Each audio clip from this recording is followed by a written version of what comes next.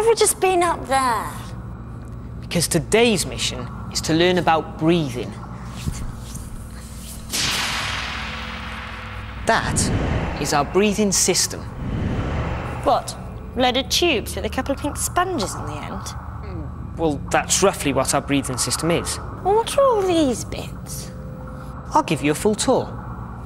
And here we have the thorax, or the upper body, which contains the breathing apparatus. Hope none of you are eating. This might make you feel a bit yucky. And that's the nasal cavity, where we've just come from. Well, what's that? That's the tube that connects the lungs to the mouth, the trachea. Also known as the windpipe, I believe. Correct. This then splits into two more tubes, which connect up to the lungs. Which brings us neatly back to breathing. Take it away, Callum. Well, Paula, the lungs don't contain muscles, so they can't expand on their own. However, a number of things happen at the same time, forcing air into the lungs. Firstly, the intercostal muscles contract, forcing the ribs upwards and outwards. Then, the diaphragm contracts and flattens. These two opening-out movements increase the volume of the thorax. It's this chain of events that draws breath into the lungs. Can we have another look at that?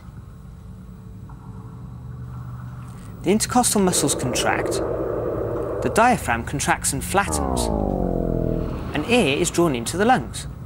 I see. So air is drawn in as a result of muscular contraction. You've got it.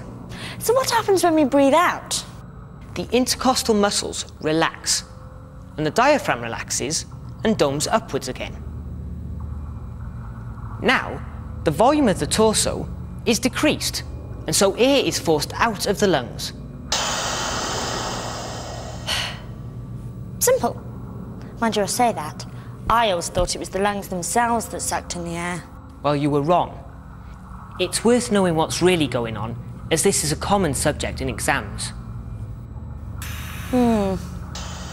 But wait a minute.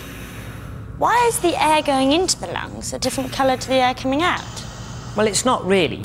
That's just to show us that when we breathe in air, we're exchanging oxygen for carbon dioxide. So do we know how much oxygen is exchanged for carbon dioxide? Well, it's usually around 4% of the gas present in breath. Only 4%?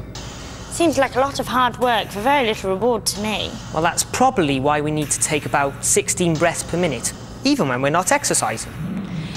So how do our lungs get oxygen out of the air we breathe? Well, this is where the round structures called alveoli come in.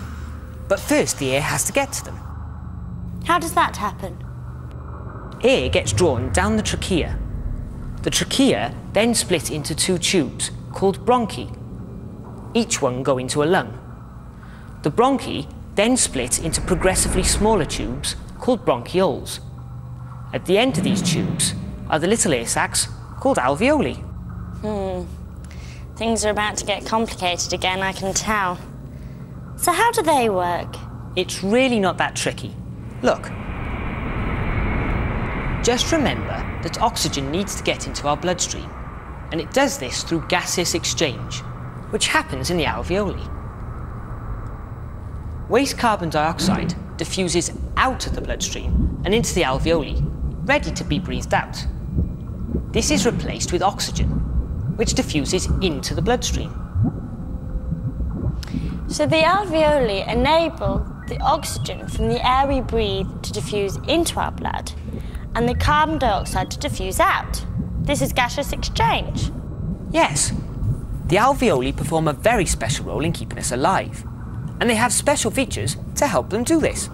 Firstly, because they are rounded structures instead of flat, they have an enormous surface area of about 90 meters squared, which is roughly the size of your science lab.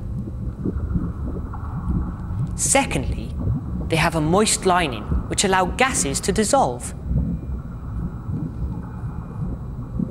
Thirdly, they have very thin walls. In fact, the air and the blood are only separated by 2 layers of cells. And finally, they have a very good blood supply, as you can see.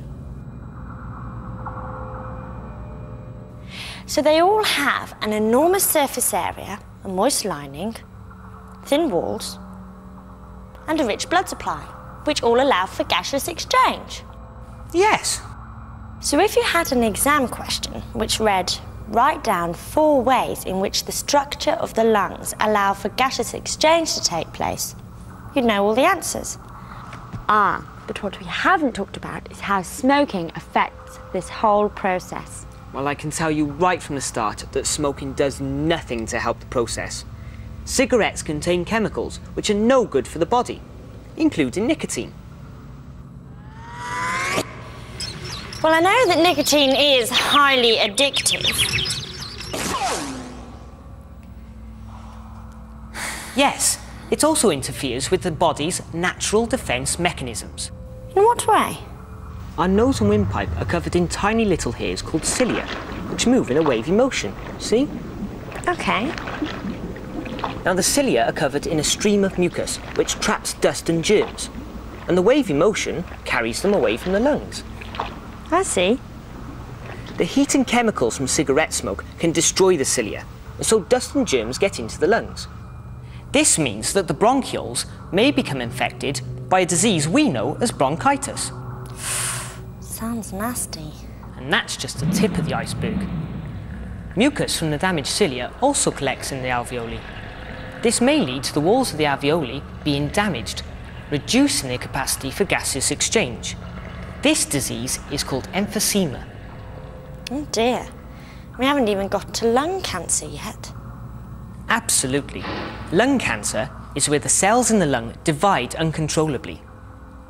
Just a little fact for you. 9 out of 10 lung cancer patients smoke. So I don't think anyone can argue that it's big or clever. And that's not all. Nicotine can cause an increase in blood pressure, which increases the chances of suffering from a heart attack or a stroke. My word.